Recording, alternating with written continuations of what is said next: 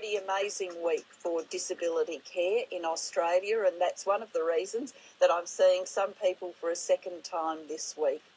We leave this week knowing that disability care has been legislated. It is the law of Australia. Knowing that there is an ongoing funding source, the Medicare levy, to support disability care.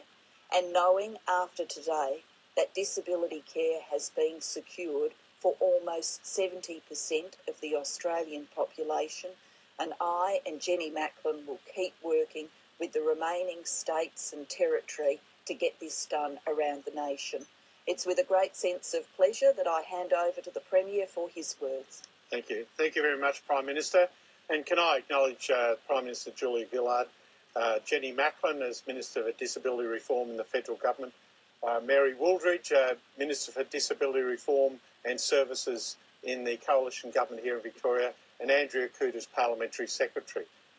This is a great day for Victoria and a particularly proud day for all of those people who fought long and hard for proper disability services in this state. We in Victoria are very proud that we have been leaders in disability services in this state for many, many years. We have been one of the first states to fund individual people with disabilities and giving them the power to make their own decisions about the services they purchase. We are a state who've been very much on the front foot of fighting for a national disability insurance scheme. We certainly are very proud of the fact that the launch site in Barwon will start on the 1st of July this year, and we have been very much to the forefront of promoting that launch site, which will benefit 5,000 people in the Barwon region.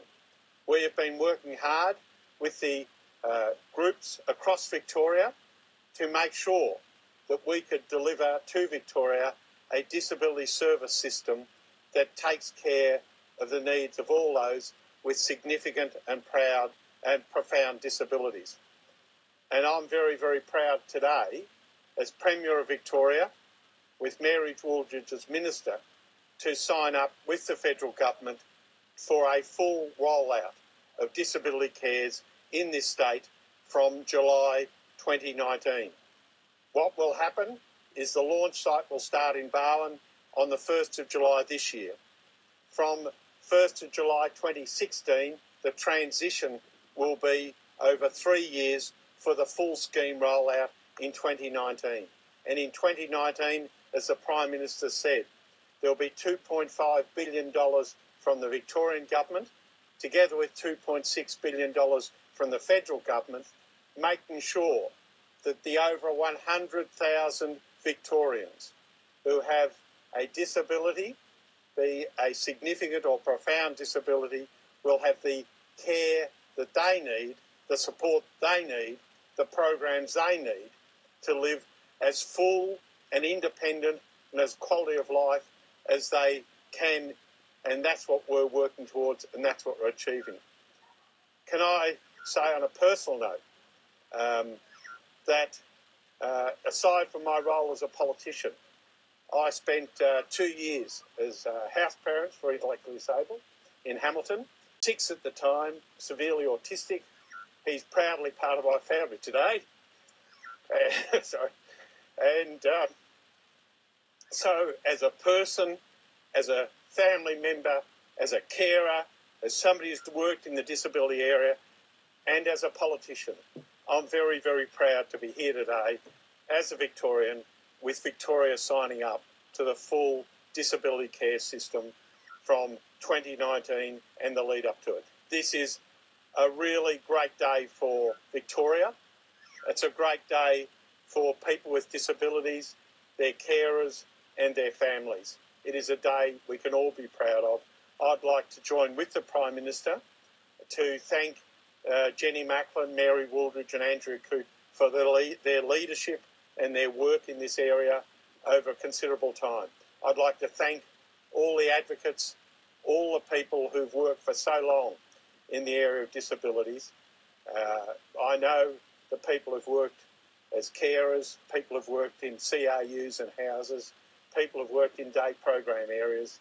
They are absolute, compassionate, loving people, And to all the people with disabilities in this state, can I say this is a great day. You can be very proud of what both your federal and state governments have done today, because this is part of making a difference to people who need it most. Thank you.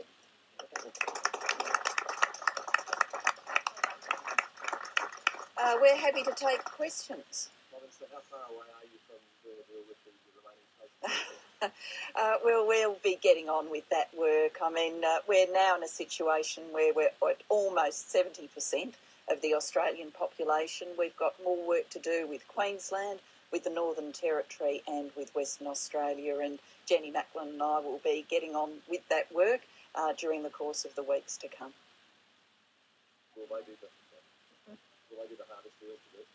Well, all of the arrangements are the same for jurisdictions to come on. This is a national scheme, so by definition, what people get out of it, the support that they get out of it has to be the same.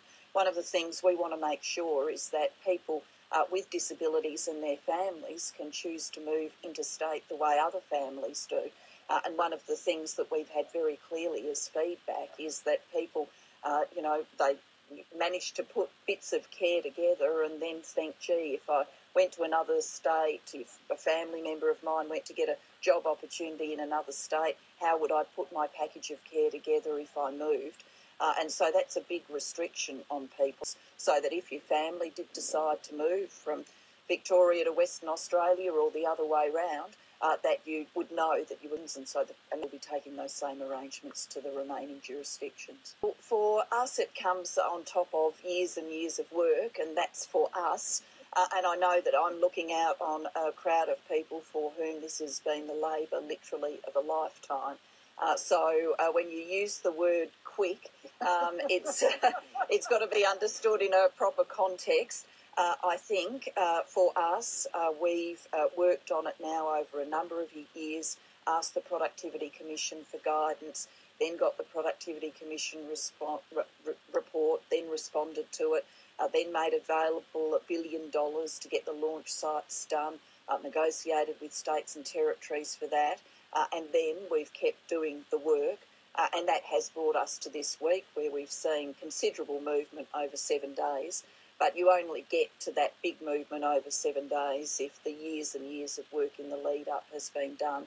And it's a tribute to very proud and responded and worked with them. And now colleagues around the states who have been running disability services and doing many good things have seen their way to taking the steps necessary to join together to get this done for everyone here in Victoria. And we're obviously very hopeful everyone around the country.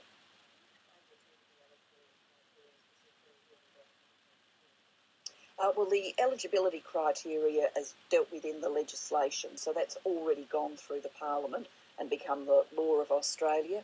Yes, of course, there are regulations and rules to make under that legislation, and we're getting on with doing that work. I'll turn to Jenny Macklin to take you through what's in the legislation, which is available now.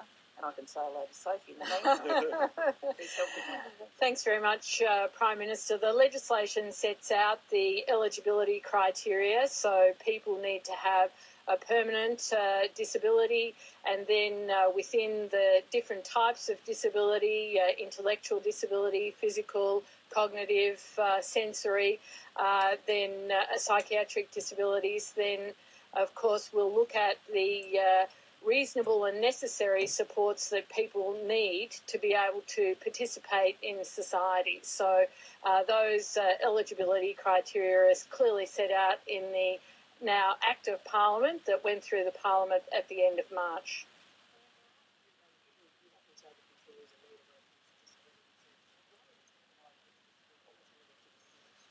We had to work through a number of issues with our people with disabilities, first and foremost, our service providers, and of course there were financial arrangements that had to be agreed so that we could be assured that we would have the best outcome possible for people with disabilities, their